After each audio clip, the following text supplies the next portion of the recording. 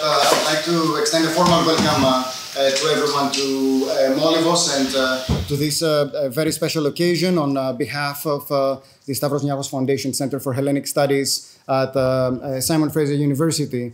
I'm really delighted to be able to be here with my friend and colleague of years, Sadia Abbas, who is in many ways responsible for sort of poking me like a Socratic horsefly and pushing me towards towards projects like this one. This is a project that came up.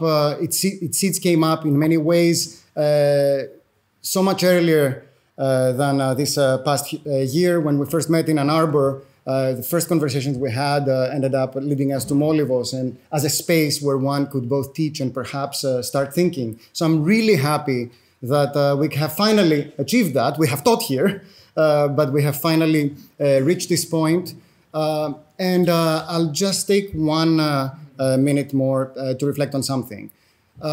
We are here in many ways also because Hellenic Studies was created by someone, by the vision of someone who relentlessly worked for the past 20-something years from the moment he landed the job in Vancouver at Simon Fraser University as a historian of modern Greek history. My late colleague, Andrew Gerolimatos, who just passed on May 30th after a horrific year with brain cancer.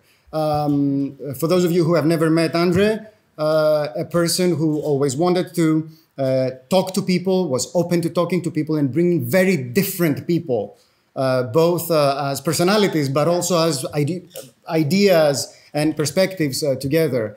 A person who never took a sabbatical for the length of his career, building through relentless fundraising the resources with which, in many ways, we can play. I owe him the fact that I'm here. I owe him the fact that I have a beautiful career. I owe him the fact that I have a home in Vancouver and that I can work from my other home here.